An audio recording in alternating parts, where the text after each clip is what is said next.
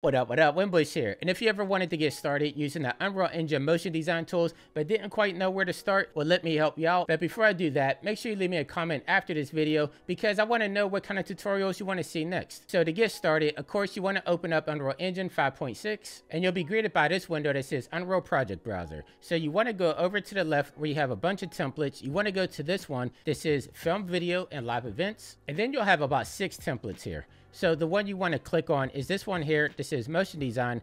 And then you just want to come down here to project name it whatever you want, and then come down here and click create.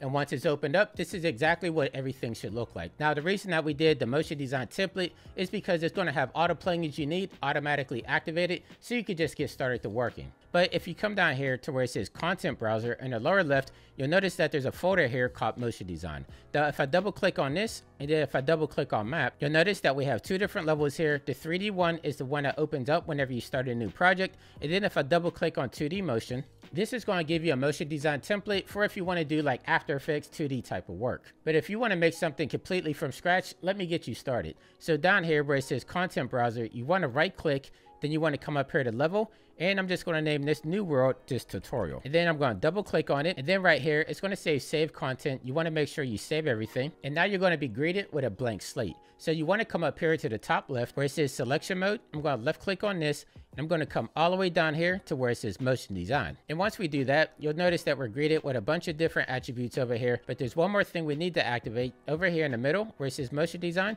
You want to make sure you click on this as well. And now that's going to bring up your rulers and everything else you need to make it look a little bit more like After Effects, right? But there's one more step you need to take to be able to add in your cameras, your lights, and everything you need to get started right away. So over here where it says create defaults, you want to left click on this, and then you're going to have this menu pop up that says configure default scene actors. Now everything that's in here, you want to click on spawn, which is going to create everything for your scene that you need. And once you do that, over here inside of your motion design outliner, if I scroll this down, now you'll see we have default scene, and we have our lights, we have our post-process volume, and we have our camera.